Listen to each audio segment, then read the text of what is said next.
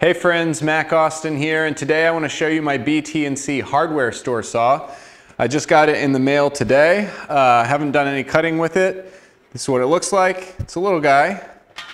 Came in this awesome box that I have to show you. It's very much a 50s vibe, complete with 50s advertising. Like it's a saw, it's a protractor, a dovetail gauge, it's a square, it's a precision measuring marvel.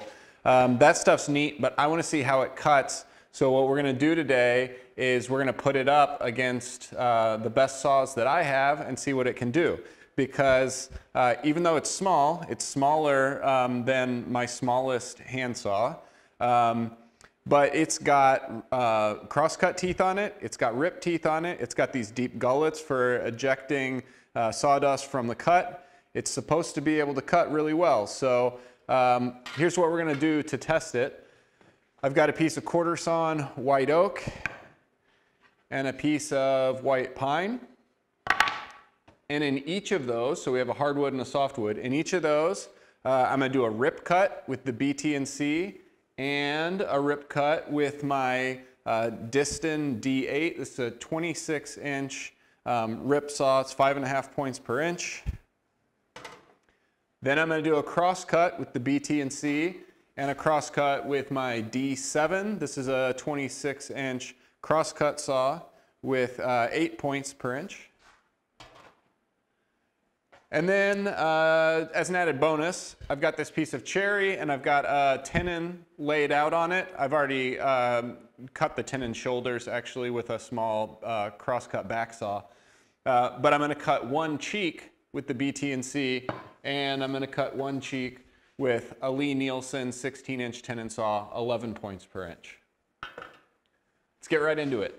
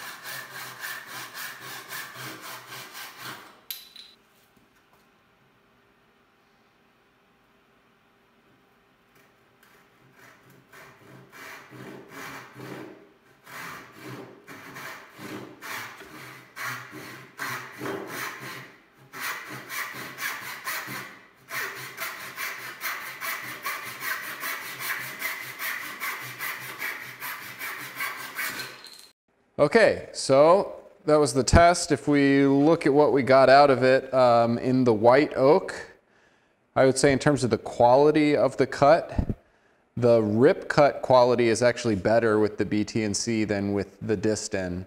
That Distin though, it's 5.5 points per inch. It is sort of a rough cut.